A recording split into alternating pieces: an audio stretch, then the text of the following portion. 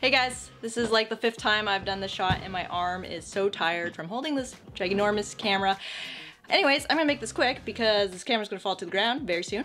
But I am making a reversible dress belt today. I have no idea what I'm doing. I'm not the one who has to wear it, so let's get started.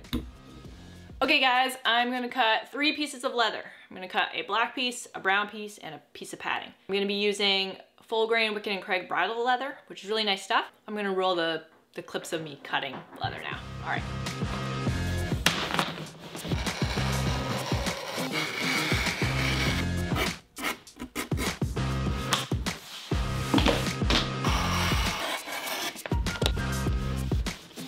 I want this belt to be about 3.5 millimeters ideally. So each piece is about 3.5 mils. So basically I gotta cut each piece down half. So I'm gonna use the skiver I got from Amazon. That was only 100 bucks. I love this thing. I replaced the blade that came with it with these super heavy duty Olfa blades, and it like actually cuts like butter. All right, so I'm gonna skive the whole thing.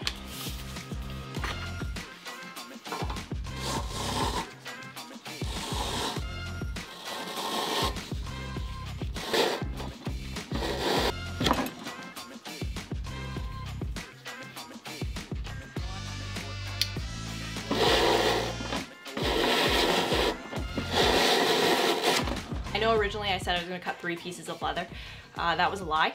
I just cut the 2, and then I'm gonna use the leftover skived, whatever I skived off, and I'm gonna actually use that for the padding, because you know, you want your belts to be squishy, right?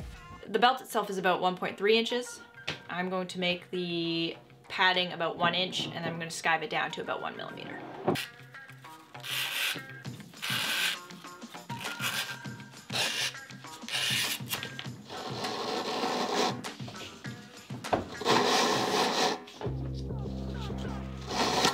So I've got a black piece, I got a brown piece, and I've got a piece of padding in the middle. So I want the tip to be a little bit rounded so it matches the die. So I'm gonna just go ahead and cut a little bit here. I'm gonna start gluing this up.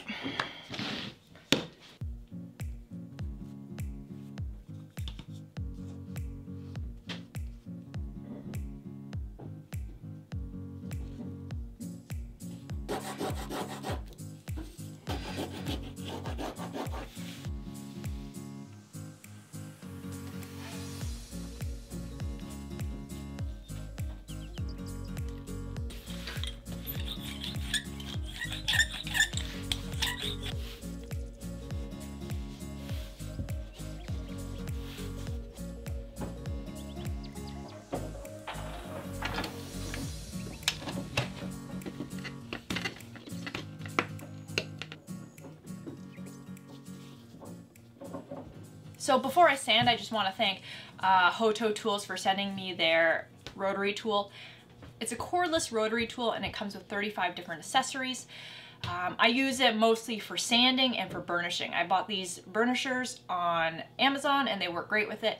I've been using it for the last month on all my belts, and yeah, I love it. Thank you so much, Hoto Tools, for sending this to me.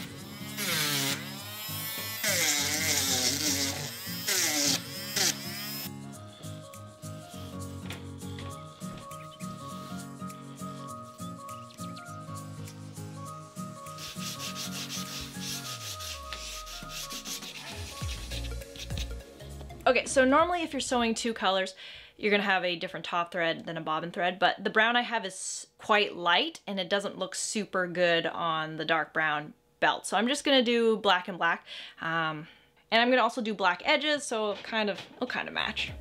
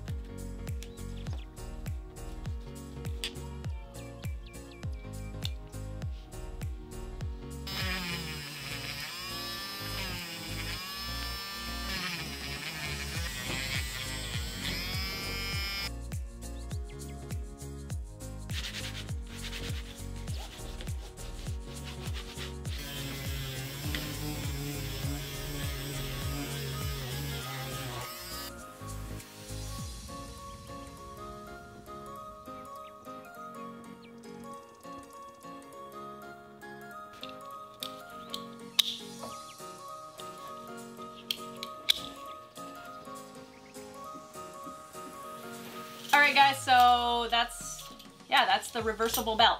I got this buckle off of AliExpress, but you can buy similar ones off Amazon. You can buy ones that have teeth that kind of clamp onto the leather, and you can also buy ones that have screws, so up to you. It's basically just a pull and twist method. So you can switch the colors basically. Overall, like, I'm pretty happy with how it turned out. I would have done it a little bit thinner. I should have skived it a little bit thinner, but I was a little bit nervous too. It's a little bit over 4 mils. You know, I wanted to make it about 3.5, so it's quite a bit thicker actually, but oh well. Yeah, I have no idea how these holes will hold up over time. I mean, I hope they do, but if they don't, then they don't.